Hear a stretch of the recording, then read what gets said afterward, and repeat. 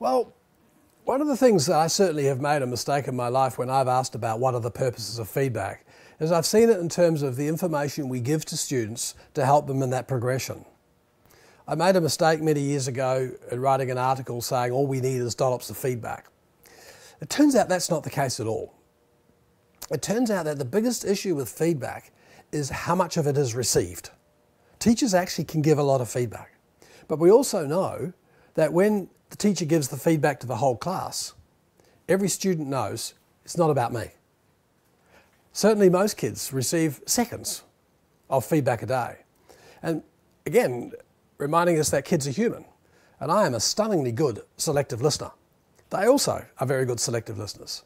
And so one of the things we really wanted to focus on is pausing and asking the students, what did you understand when I said this, when I gave you this kind of feedback? What's your interpretation? And so the first thing we want to worry about very much is what feedback is received by the student. Do they get that feedback correct? Do they get it and they use it? Like we know, for example, at university students, of all the things they do in rating our courses, they rate us usually pretty high. They're quite generous, except for feedback. And the mistake many institutions do is they then ask how you increase the feedback. Wrong answer. The right answer is how do you increase, from the student's perspective, feedback about where to next, and how do you understand how they're interpreting the feedback? Because you could write another 10 pages, it may not be received. And so very much the feedback notion and the purposes of feedback is to help the student interpret. So please, as you're giving feedback, stop, pause and listen to how they understand your feedback. Yes, I can certainly talk about the types of feedback, but I'm not a great fan of demarcating it into whether it's descriptive feedback or evaluative feedback and prompting feedback and all the different kinds of feedback, because it kind of implies that there's a right one at the right time, as opposed to this notion of understanding how the student is interpreting the information. Because if you understand how the student's interpreting, you may be the one, and you're supposed to be the expert in the room, you may be the one that needs to change the nature of the feedback you give and what level you give it at. For me, the types of feedback came to those 3 questions and those 3 levels. It comes back to listening to what the student's doing and interpreting them. And sometimes you have to give descriptive feedback, sometimes evaluative. This is again why I'm not a great fan of that massive discussion out there whether you should give marks or numbers. It doesn't matter to me. What matters is the interpretation.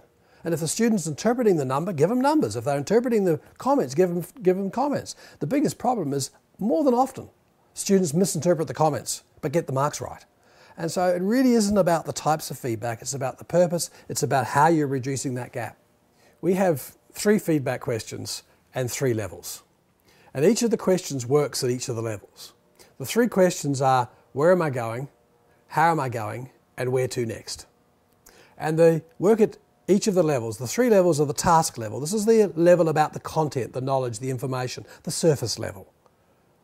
The second level is about almost the processing level, the level in which the student is processing their thinking. How do they go about making strategic decisions about where to go next? How do they know what's right and what's wrong in their work? How do they know the level of standard that's required?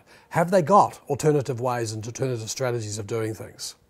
And the third level is the self-regulation area. This is the area where we want the student to be more involved and self-teaching themselves as to how they go about error detection and strategic thinking. And so the basic argument is this: each of those 3 levels, those 3 questions apply. So at the surface level, as you're learning more information, what content do we need to learn? How much of that content do I know now relative to what I need to learn?